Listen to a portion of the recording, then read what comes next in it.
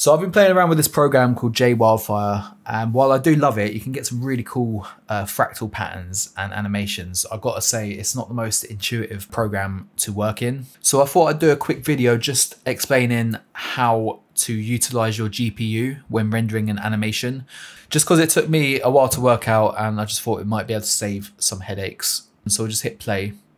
So we've got this animation here. And let's say we want to render it out. Now, there are multiple ways you can render out the animation. You can just click here, render image and movie. So you can just use this, but the problem with this one is it will only render out a still frame. So if you render this, it's just going to render out a still frame. But you can render it straight to a movie just by naming it and saying, I don't know, file.mp4. So if you do that, it will render it and then encode it to MP4 after rendering. But as far as I'm aware, if you do that, it doesn't actually utilize your GPU if you have it available. The best way I've found to do it is to actually go to Windows over here and do Batch Renderer. So if you use this window here, this actually lets you render using your GPU. The only issue is it's not very clear how to use this, so I'll just go through it first. What you actually need to do is you need to save your flame first. So once you've created your design and your animation, you want to go over here to save flame and just save it somewhere you can find it. I recommend setting up a folder in one of your root directories. So like set up like a JWildfire folder, just because for some reason it always defaults to this document folder when you open it. So you don't want to have it like somewhere deep in the file structure, where it's going to be, this window is not really that great to navigate in, so you want to have it just so you can easily access it. Yeah, save your flame. So I'll just save this one, test, we'll call it tutorial. And you just want to save your flame. So this is like saving the project, essentially. So you're saving this sort of project file. That's what saving the flame does. But what you can do now, when you go open up the batch renderer, you just go add files and just navigate to wherever you saved it. So we'll find that file that we just saved, tutorial flame. You just want to open this, and now you're going to see here, you can actually add multiple files if you want.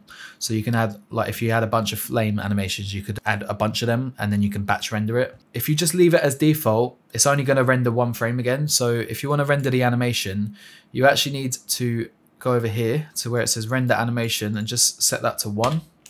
That's essentially telling it to render all the frames in the sequence.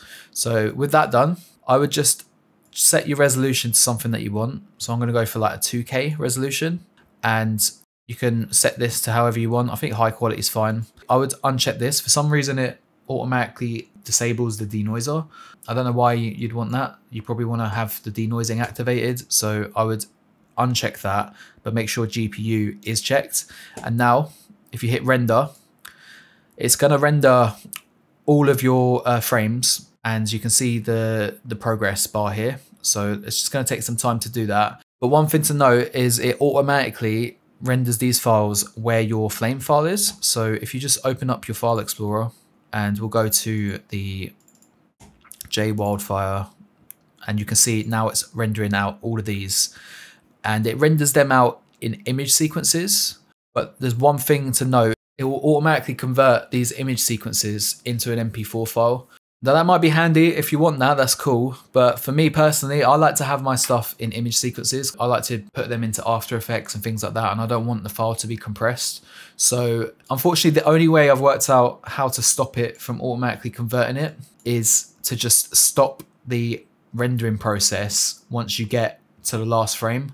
So as you can see, I've got 600 frames in this sequence, so we've still got quite a while to go. But basically, once it gets to about 90%, roughly the last 20 to 10% is going to be of the job progress is going to be the file encoding into an MP4.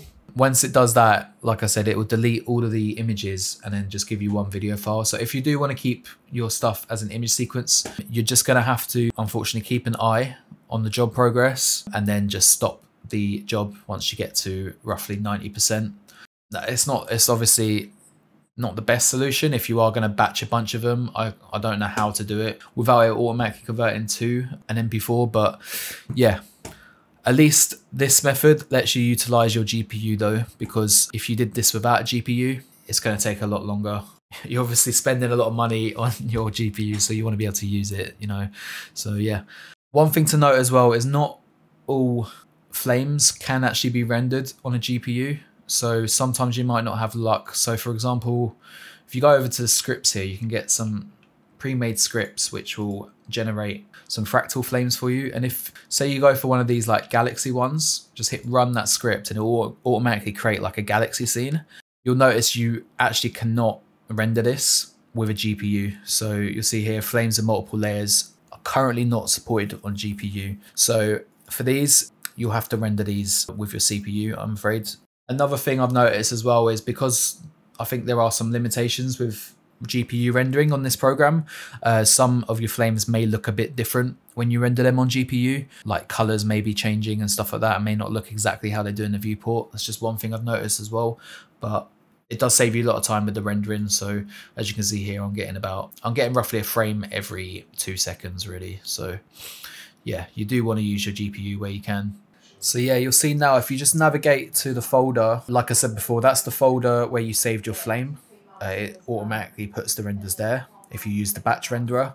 So if you just navigate there, go to details and then just sort by date. And you'll see the most recent one. In my case, it's frame 5999 because I've got 600 frames in my sequence. That would suggest that the render is done now. So around 87%. So I'm just going to hit stop now, and hitting stop just allows me to keep everything in an image sequence.